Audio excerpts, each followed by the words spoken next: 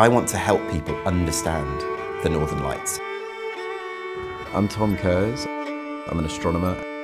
It's on everyone's bucket list for a reason. The level of emotional effect that the lights have on people. And I feel it too. At night time, anything can happen.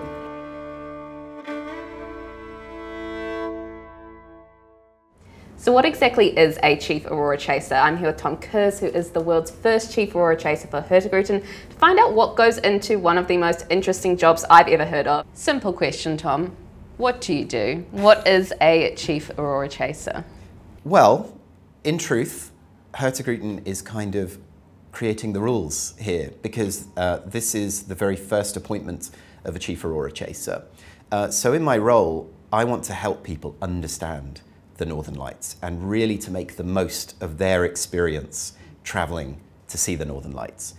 It's on everyone's bucket list for a reason.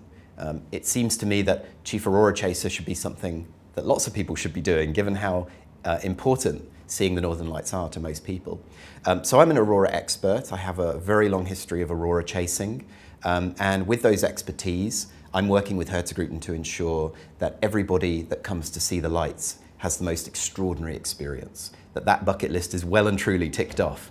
I actually think there's more to it though. I think it's easy to see the Northern Lights as something that you just do once, but most people actually, they get the bug. They want to do it again. So we also want to help them make the Northern Lights a part of their lives, to enrich that experience in such a way that they maybe think of themselves as Aurora Chasers as well. Anyone can do it, and my goal is to try and help people enter that world.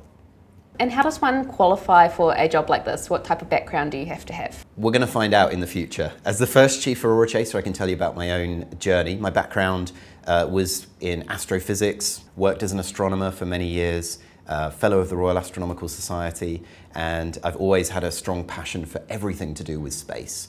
But at the heart of that was the experiential side. Stargazing for me has always been one of my favourite hobbies. I think probably the most important thing for being something like a Chief Aurora Chaser is to have a real passion, not just for the science of the Northern Lights, but the experience as well. For me as well, I find it a deeply emotional experience just to be around people and to see their reactions. I feel like I relive it for the first time whenever I'm with someone who's experiencing it for the first time. I assume no day-to-day of this job is the same, so specifically can you tell me what does a day look like start to finish when you are chasing Aurora on board one of Hurtigruten's ships? The first thing is, if you're like me and you're up all night, you get up quite late. You might miss breakfast, Yeah. But you will eventually liaise with those passengers who take that special interest in the astronomy and the Northern Lights. And as the evening starts to draw in, that's when we begin to look in granular detail at what we can expect that night. So we're following data, we're forecasting, we're looking at the weather, we're looking at the position of the ship, we're looking at highlights of the landscape that will be worth looking out for, and we're trying to get everybody ready and inspired, managing their expectations as best we can, and then ultimately, at night time, anything can happen. Because if it's exploding and it's absolutely incredible, quite often the plan falls apart and people are just running around experiencing it, and it becomes much more emotional than technical at that point. Can you tell us a little bit about the tools and knowledge that you use to sort of forecast auroras and tell if it's going to be a good night for chasing them? Yes, I can. So the first thing to understand is the weather. Now, because we're on a ship, the weather is always changing. Fortunately, no one knows the coast like Hurtigruten. We know exactly where we're going to be. And one of the beautiful things about the Norwegian coast is that the weather is so changeable. Clear skies are sort of inevitable. So firstly, we're looking at the conditions that night. And then once we have some feeling of how good the weather is going to be, we start to look at what's going to happen with the Northern Lights. Now, when it comes to major storms that occur, we often have a few days warning. So we're able to start thinking a few days ahead. But on any given night, we can forecast auroras with some level of confidence, maybe 30 or 40 minutes ahead. And we're very fortunate now to live in a time when we have that quite sophisticated aurora forecasting data coming in from satellites. So I'm always monitoring that data. It's a little bit graph heavy. It's not the most easy to interpret, but I'm generally keeping an eye on that and trying to figure out, when things are really going to start to happen, and then making sure that people are well prepared ahead of time so that they will be ready to go out before it happens and they won't miss a moment of it. So it's all just about sort of using the tools available to you, the data, keeping an eye on it, and really understanding from experience how that data translates into what we see in the sky. So I do have the benefit of seeing many hundreds of sightings of the Northern Lights and understanding what the data looked like and what the actual outcome was, and trying to use that to give people some estimation of how likely it is to be that good. Sounds like it allows people to stay in a space of anticipation and excitement throughout the day, and you get to do all the heavy lifting on the numbers and the graphs and things like that. Yes, exactly. I mean, my job is to make it easy for everyone else. So yes, doing that sort of legwork is important. Of course, sometimes things happen and you're not aware of it. So yes, there's a whole element of the chase as well, which is not necessarily seeing the aurora, but the chase is exciting. And I actually encourage people to do that, because if you want to step into the shoes of an aurora chaser, there are great nights and there are not so good nights, and you sort of need to experience both of them to know what that feels like. To fully appreciate it. That's right. Yeah. So when you're on the hunt for the aurora, what's going through your mind? What does it feel like? It feels the same every time, actually. Which is strange, because you would think after seeing it hundreds of times that you might start to feel a bit blasé about it, but that doesn't happen. And one of the reasons for that is that the aurora offers a promise that's very unique in the sky, and that promise is that you don't know if you've seen the best display that you're going to see. All you know is that you don't want to miss that. So it could well be on any given night that you're about to see the most extraordinary display of your life, so you really have to show up. And it feels the same every time. That first glimpse is always very exciting. That's when everybody starts to get excited and they're all facing the same way. And then when some activity starts to develop, that's when anything could happen. There is just a real sense of potential that you don't really get with other events in the sky. And for that reason, it always feels kind of like the first time. There's a sort of nervous excitement to it every single time. And you just don't know what you're going to go to sleep having seen that night.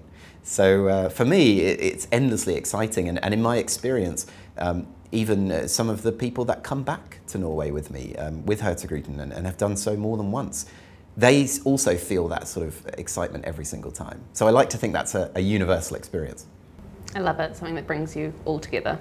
That's it. It's something we can all share in. It's a kind of special, unique kind of wonder, because if we are going to experience the best display that we've ever seen, then by definition, all of us will experience it together. And it's something that will bind us together. I've made friends in Norway through Hurtigruten that I still speak to, and we remember that night that we watched a meteor shower traveling through the Northern Lights over the mountains of Svolvær, or wherever we were. Those stories will stay with you forever, and that shared experience will be so unique. It's almost sacred. It's something that only you and those other people will ever really understand.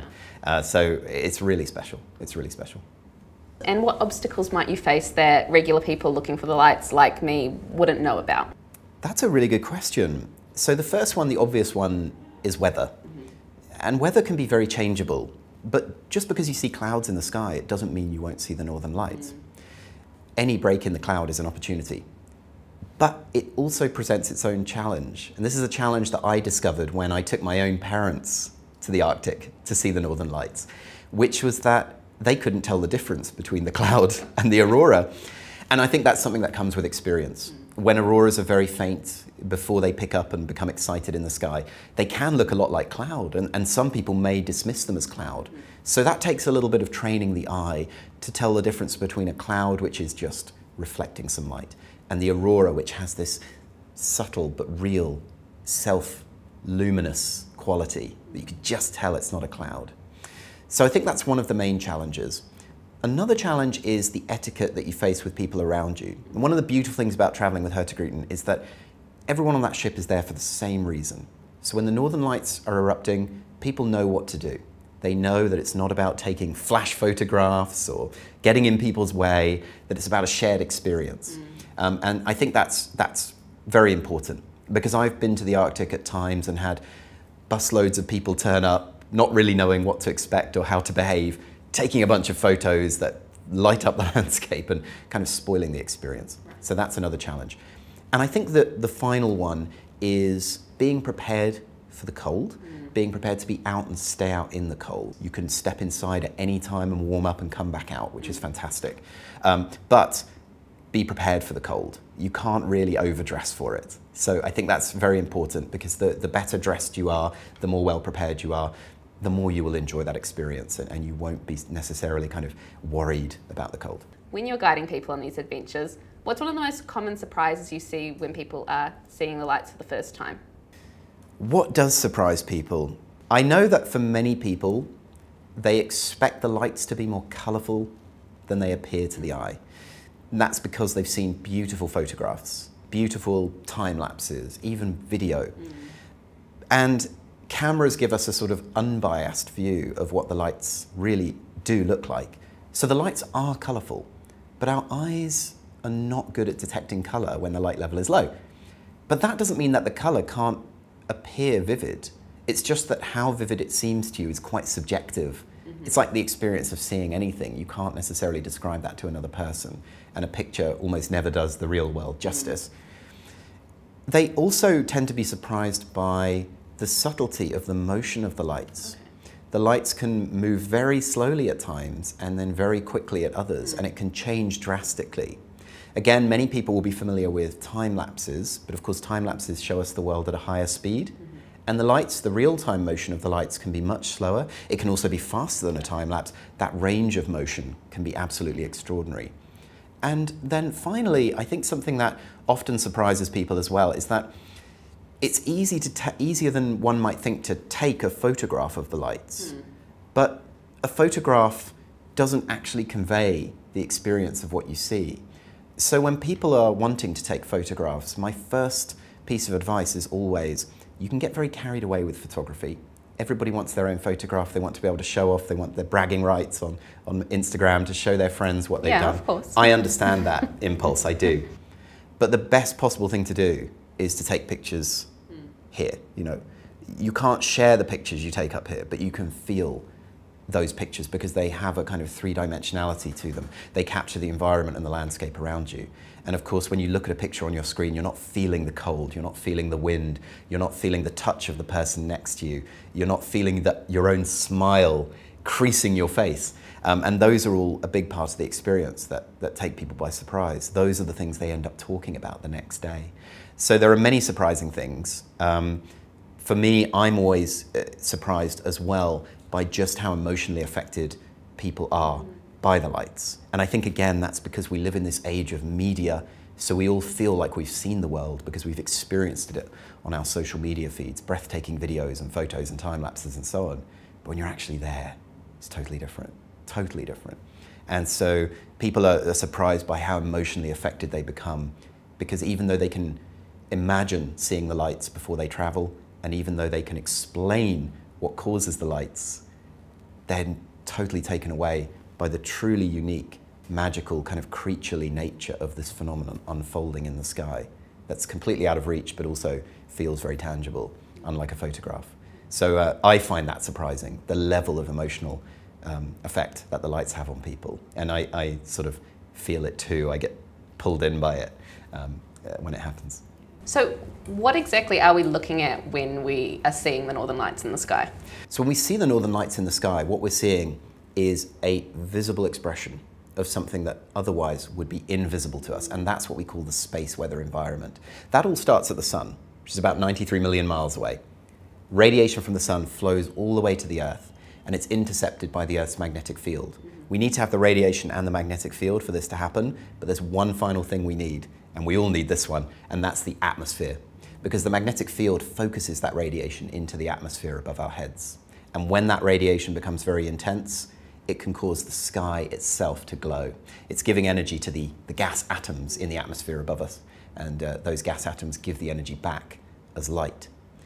Now, as the magnetic field kind of moves and waves around, it focuses that radiation into these beautiful sheets and ribbons in the sky. And sometimes when you step outside, particularly if you don't know exactly where you are or exactly where the northern lights are, you get the impression that a kind of ribbon is waving in the sky, and you feel like you can reach out and touch it. It feels so close to you.